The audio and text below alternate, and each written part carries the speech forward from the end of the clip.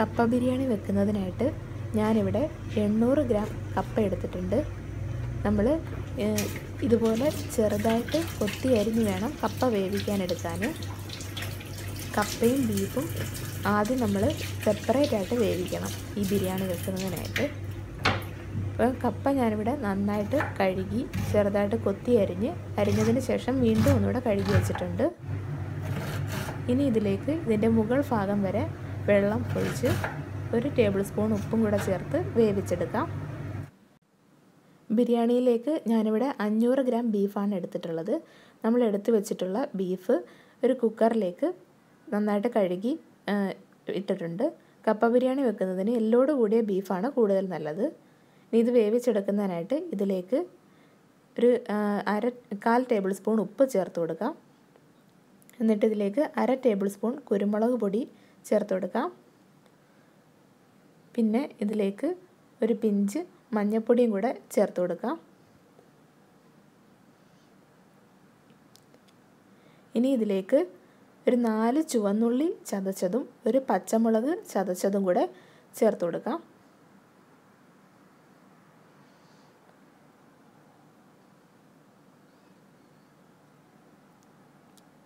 ഇത്രയുമാണ് ബീഫ് വേവിക്കുന്നതിനായിട്ട് നമ്മൾ ചേർക്കേണ്ട കാര്യങ്ങൾ. ഇനി ഇതെല്ലാം കൂടെ നന്നായിട്ടൊന്ന് മിക്സ് ചെയ്തെടുക്കാം.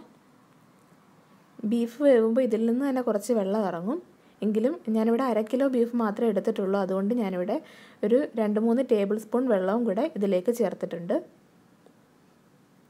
തോനെ ബീഫ് എടുക്കുകയാണെന്നുണ്ടെങ്കിൽ ഇതുപോലെ വെള്ളം ചേർക്കേണ്ട ആവശ്യമില്ല. ബീഫ് വേവുമ്പോൾ തന്നെ അതിൽ നിന്ന് വെള്ളം ഇറങ്ങിക്കോളും.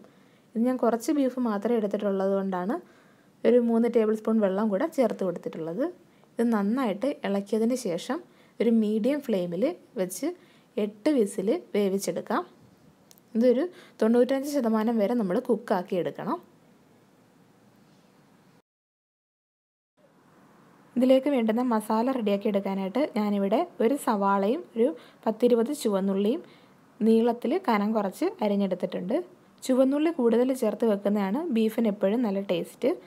പിന്നെ ഞാനിവിടെ ഒരു 2-3 കൊന്ത് കറിവേപ്പില എടുത്തിട്ടുണ്ട്. ഒരു 3-4 അല്ലി വെളുത്തുള്ളിയും ഒരു വലിയ കഷ്ണം ഇഞ്ചിയും കൂടെ നന്നായിട്ട് ചതച്ചെടുത്തിട്ടുണ്ട്. പിന്നെ ഇതിലേക്ക് ആവശ്യമായ പൊടികൾ ഞാനിവിടെ എടുത്തു വെച്ചിരിക്കുന്ന ഇത്രയാണ്. 1.5 ടേബിൾ സ്പൂൺ മല്ലിപ്പൊടി, 1 ടേബിൾ സ്പൂൺ മുളക് പൊടി, 1/2 ടേബിൾ സ്പൂൺ കുരുമുളക് പൊടി, 1/2 ടേബിൾ സ്പൂൺ ഗരം മസാല, ഒരു പിഞ്ച് മഞ്ഞൾപ്പൊടി, ഒരു പിഞ്ച് പെരുംജീരകത്തിൻ്റെ പൊടി. എരിവിന് വേണ്ടി നമ്മളൊരു പച്ചമുളക് 1/2 ടേബിൾ സ്പൂൺ കുരുമുളക് പൊടിയും ബീഫ് വേവിച്ചപ്പോൾ ചേർത്തിട്ടുണ്ടായിരുന്നു. അതുകൊണ്ട് ഇപ്പോൾ ഇത്ര എടുത്താൽ മതി. കപ്പ ഇവിടെ നന്നായിട്ട് വെന്ത് വന്നിട്ടുണ്ട്. ഇനി നമുക്കിതിലെ വെള്ളമൊക്കെ ഒന്ന് ഊറ്റി കളഞ്ഞിട്ട് ഇത് നന്നായിട്ടൊന്ന് ഉടച്ചെടുക്കാം.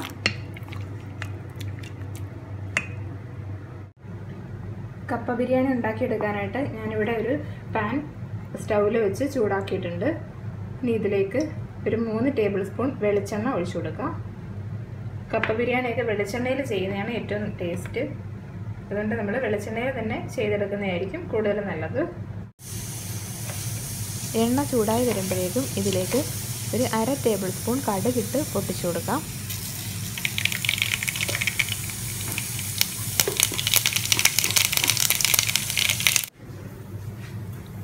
കടുക് പൊട്ടി കഴിയുമ്പോഴേക്കും നമ്മൾ അരിഞ്ഞു വെച്ചിട്ടുള്ള സവാളയും ചുവന്നുള്ളിയും കൂടെ ഇതിലേക്ക് ചേർത്ത് കൊടുക്കാം. ഇനി ഇത് ഒരു ബ്രൗൺ കളർ ആവുന്നിടം വരെ നന്നായിട്ടൊന്ന് വഴറ്റിയെടുക്കണം. ഈ ചുവന്നുള്ളിയും സവാളയൊക്കെ ഒന്ന് അല്പനേരം ഒന്ന് വാടിയതിന് ശേഷം മാത്രമേ ഇതിലേക്ക് ഇഞ്ചിയും വെളുത്തുള്ളിയും ഇട്ട് കൊടുക്കാവുള്ളൂ. ഇഞ്ചിയും വെളുത്തുള്ളിയും പെട്ടെന്ന് മൂത്ത് കിട്ടുന്നതാണ്. സവാള മൂക്കാൻ കുറച്ച് സമയമെടുക്കും. അതുകൊണ്ടാണ് നമ്മൾ ഇഞ്ചിയും വെളുത്തുള്ളിയും ആദ്യമേ ഇതിലേക്ക് ചേർത്ത് കൊടുക്കാത്തത്. സവാള ഒന്ന് വാടി വരുമ്പോൾ മാത്രം നമ്മൾ ഇഞ്ചിയും വെളുത്തുള്ളിയൊക്കെ ചേർത്ത് കൊടുത്താൽ മതി.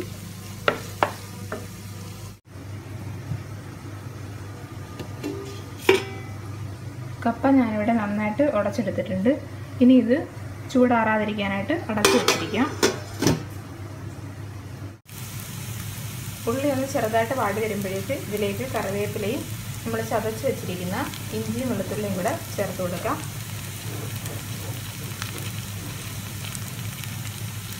ഇഞ്ചിയും വെളുത്തുള്ളിയും പെട്ടെന്ന് മൂത്ത് കിട്ടുന്നതാണ്. അതുകൊണ്ടാണ് നമ്മൾ ഉള്ളി ഒന്ന് വാടിയതിന് ശേഷം മാത്രം ചേർത്ത് കൊടുക്കുന്നത്.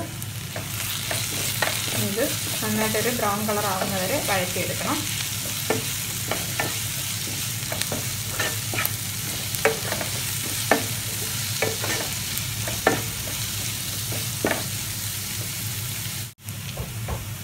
ഇനി ഈ ഉള്ളിയൊക്കെ നന്നായിട്ട് വഴറ്റി കിട്ടാൻ വേണ്ടിയിട്ട് ഇതിനകത്തൊരു 1/4 ടേബിൾ സ്പൂൺ ഉപ്പ് കൂടെ ചേർത്ത് കൊടുത്ത് വഴറ്റാം.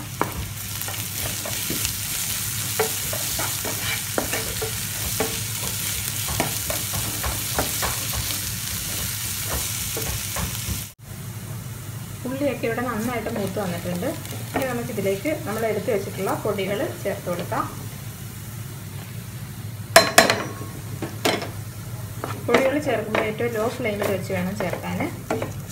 ഇനി ഇത് പച്ചമണമൊക്കെ ഒന്ന് മാറുന്നിടം വരെ നന്നായിട്ടൊന്ന് വഴറ്റി കൊടുക്കാം.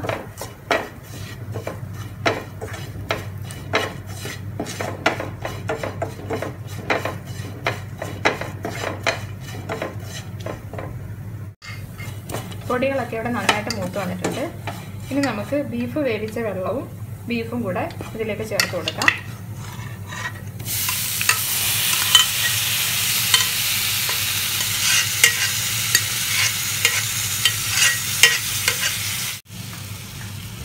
ഇനി ഇത് ഈ മസാലയിൽ നന്നായിട്ട് മിക്സ് ചെയ്തെടുക്കാം.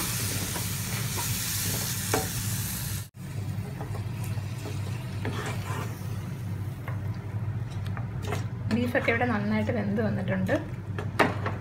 ഈ മസാല ഒന്ന് നന്നായിട്ട് പുരട്ടിയെടുക്കാം. ഇനി നമുക്ക് ഫ്ലെയിം അല്പം കൂട്ടി വെക്കാം. പൊടി ഇടാൻ നേരം നമ്മൾ ഫ്ലെയിം കുറച്ചായിരുന്നു വെച്ചിരുന്നത്. ഇതിലേക്ക് വെള്ളം ഒഴിച്ചു കഴിഞ്ഞാൽ ഇനി നമുക്ക് ഫ്ലെയിം കൂട്ടാവുന്നതാണ്. ഇനി നമുക്കിതിലേക്ക് വേവിച്ച് വെച്ചിരിക്കുന്ന കപ്പ ചേർത്ത് കൊടുക്കാം.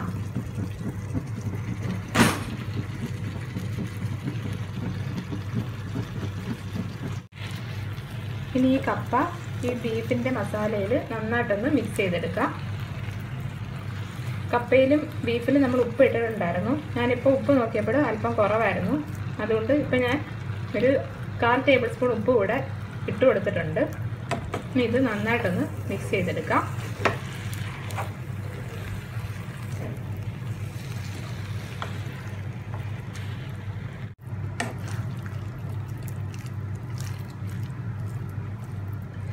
കപ്പ ബീഫിൻ്റെ മസാലയിൽ നന്നായിട്ട് ഉടച്ചു കൊടുക്കണം.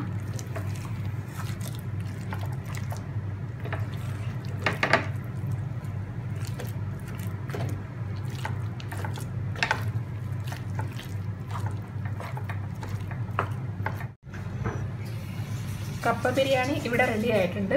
ഇനി നമുക്കിത് ഒരു ലോ ഫ്ലെയിമിൽ ഒരു 2-3 മിനിറ്റും കൂടെ അടച്ചു വെച്ചിരിക്കാം. ഇത് ചൂടോടെ തന്നെ കഴിക്കുന്നതാണ് ടേസ്റ്റ്. ചൂട് പോകാതിരിക്കാൻ വേണ്ടിയിട്ടാണ്, ആ ചൂട് ഇതിലൊന്ന് പിടിച്ച് നിൽക്കാൻ വേണ്ടിയിട്ടാണ് ഒരു 2 മിനിറ്റും കൂടെ ലോ ഫ്ലെയിമിലൊന്ന് അടച്ചു വെച്ചിരിക്കുന്നത്. എന്നിട്ട് നമുക്ക് സെർവിങ് ബൗളിലേക്ക് മാറ്റാം.